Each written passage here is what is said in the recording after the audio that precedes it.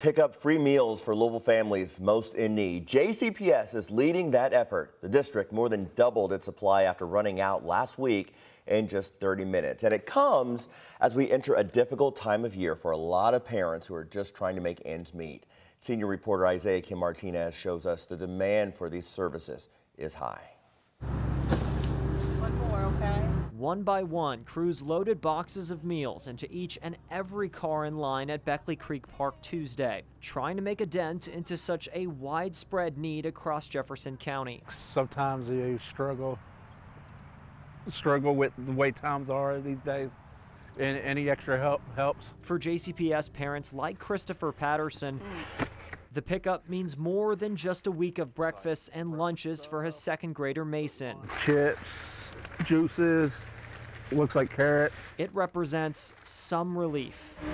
A week ago, Louisville's massive public school district rolled out a new option to serve families unable to make it to free summer meal sites each day, instead offering a one-stop shop to grab food in bulk. First come, first serve, starting at 10 a.m. They ran out of food because there was a lot of people that came out. But 540 boxes across 3 locations were claimed in a half hour that morning. In the back seat. Raul Godoy's second try for his middle schooler was successful. And what a difference a week makes. JCPS more than doubling its inventory at each site. We're sitting here just before noon this Tuesday, and they still have about 24 boxes of food left for families. This week we was determined to make it, just because we got little ones, and it helps out a lot.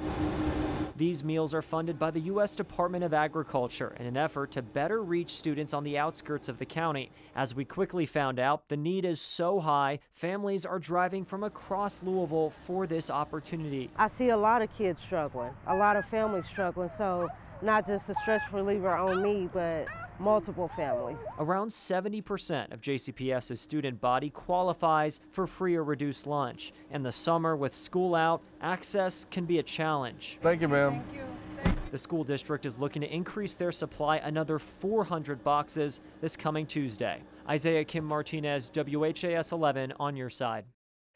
And those bulk prepackaged meals are available at 3 locations on Tuesdays through July 26th. That's from 10 a.m. until 1 p.m. or until they run out. The sites are Beckley Park at the Egg Lawn, Evangel World Prayer Center, and the PRP Fire Training Center. And as a reminder, free in-person breakfasts and lunches are available every weekday at 41 mobile stops and 12 community partner locations. We've got a link and a list of those available for you at WHAS11.com.